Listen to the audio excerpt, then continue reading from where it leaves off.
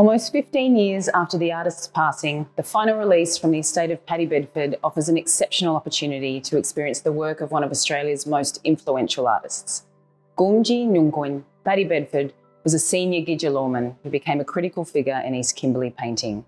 The assertiveness of the exhibition's title is a direct quote. "I am the law" is a broad encapsulation of Paddy Bedford's identity. It refers to his embodiment of the Ngarangani and his motivation to paint the laws and dreamings of his mother's and father's country. It also frames an understanding of his legacy. In protecting the integrity of cultural law, he developed a new visual language open to interpretation. Baluban, or motorcar yard, is one of the most important ancestral sites painted by Paddy Bedford. The English name for the place has resulted from an old car being abandoned there long ago. The outstanding feature of Baluban is this small flat rock that stands high up on a hill. This is the manifestation of Wawulunya, the frill-necked or blanket lizard. In ancestral times, Baluban was home to both Wawulunya and Girganji, the brown falcon who stole the fire and the food of Wawulunya as he sat cooking to keep himself warm.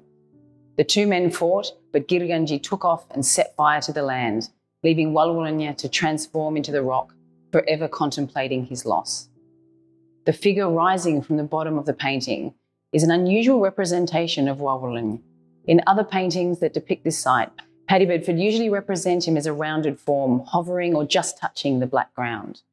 Here he's almost hung, suspended, drawn upwards by the surrounding halo in the composition.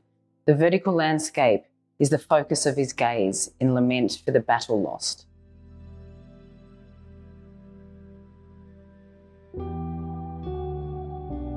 In respect of the law, Paddy Bedford avoids any ritual iconography.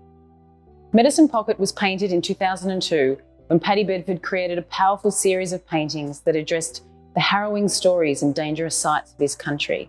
The massacre story of Bedford Downs was the subject matter at this time. The explicitly titled "Two Women Looking at the Bedford Downs Massacre Burning Place" was included in the groundbreaking exhibition Blood on the Spinifex in Melbourne 2002. Medicine Pocket shares the same large-scale size and the similar steel blue-grey palette of the paintings of this period. The weight of these atrocities and the echoes of mourning appear to hang heavy on the landscape. There are two places that Paddy Bedford paints from his mother's country that share the name Fish Hole. This painting relates to Birialji, one of many deep, permanent freshwater springs that are abounding with fish. This landmark painting from 1998 is one of his first works on canvas, and the first painting set aside for the Paddy Bedford Trust, linking his past to his future. Some of the forms that take shape in this early work are distilled in later paintings, the elliptical shapes and the arched lines that continue beyond the canvas. Paddy Bedford shows an intuitive understanding of the composition dynamics within the pictorial frame. We hope you can experience this significant exhibition in person at our new galleries on Exhibition Street. Collectively, this important group of paintings marks the end of Paddy Bedford's carefully planned estate, which in one sense closes a unique chapter in Australian art history. In another, it opens anew, freeing the last pieces of his opus to complete his series and continue to enrich the cultural landscape, educating Gidja knowledge and language, and hold the true history of the East Kimberley region.